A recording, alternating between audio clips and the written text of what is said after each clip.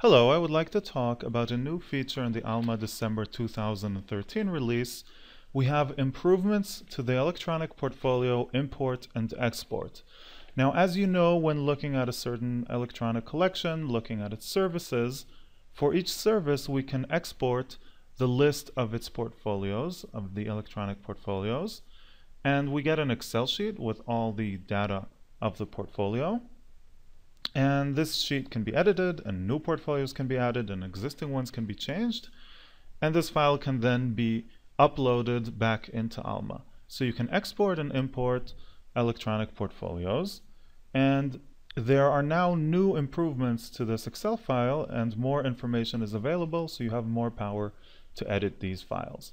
So let's run an example of an export and then an import. Let's begin by searching for an electronic collection.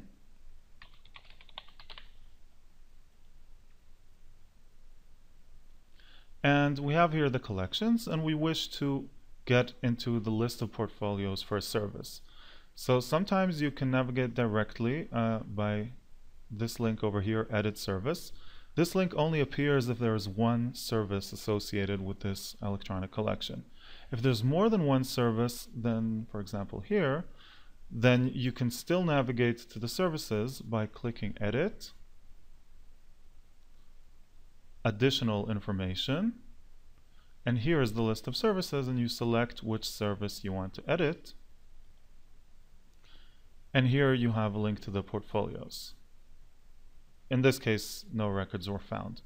But let's look at the shortcut case where we have the link to edit service, for example this. And here we are editing the service of the electronic collection, and under portfolios we get a list of all the portfolios. There are 305 of them. And here you'll notice we have two buttons, Export Portfolios List and Load Portfolios. One is for exporting the file of the portfolios, and one is for loading them. So let's export a file, we'll make a change to it, and then we'll import it and see that our change was indeed done. And it's very simple. I click on Export Portfolios List, and we'll open it with Microsoft Excel. And here's the resulting output file with all the information of the portfolios. We have ISSN. We have the portfolio PID, which is an ID that Alma creates for each portfolio. The title of the publication, the activation dates. And here we have some new information. We have here the URL, which is the URL of the content of the target. For example, Psychiatry Online. Or we have parser parameters in case that the target is not found by a direct URL but passed on to the parser, and the identification is passed as an additional parameter. JKey equals, here it's an actual URL, but it can also be an ID. JKey equals vet, and the vendor knows how to identify the target using this ID. So we can enter either URL or parser parameters. And we also have some data here relating to proxy server in case the access is done via proxy. So you have here proxy enabled, either false or true. In this one it's true.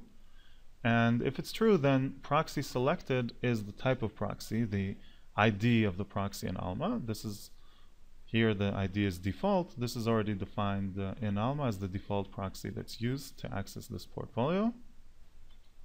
And proxy level can be either portfolio or service.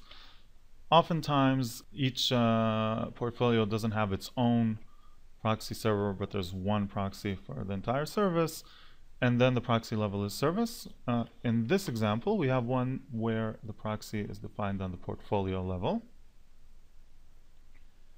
And we have here ownership. This is the ID of the library that activates this portfolio, the library in your institution. And another interesting one is group name. This is for network zones which have several institutions, or for multi-campus institutions where you have what's called an available for group, where the content is not available, for example, to all the institutions in the network, but just for a certain group, a subset. For example, in my institution, I might have a group of the Eastern and Western campus, and they have an ID, and I would write that in this column, separated by semicolons. West, East, whatever the name of the group is. Now, in this example, this is not a multi-campus institution, so we'll leave this empty as is. But here I can also add a note. So let's add a note. This is the note from our demo. And if the upload works successfully, then we shall see this note in the updated records. Okay, so let's save this file on my desktop.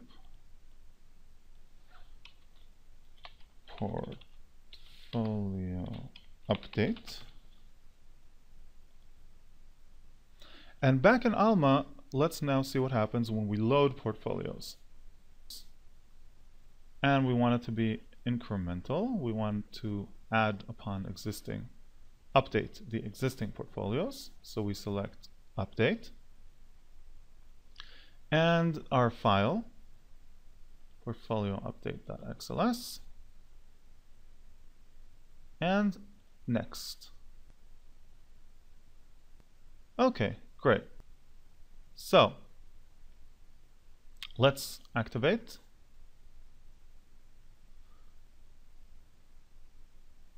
And now let's take a look at the publication which we updated. If you'll see over here, we added a note to the very first one. This is the note from our demo. And this was the Cleveland Clinic Journal of Medicine. And back in Alma, Cleveland Clinic Journal of Medicine, actions, edit, and under notes, let's refresh.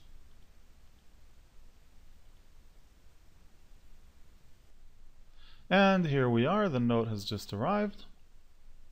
This is the note from our demo. And we can also see, for example, linking information.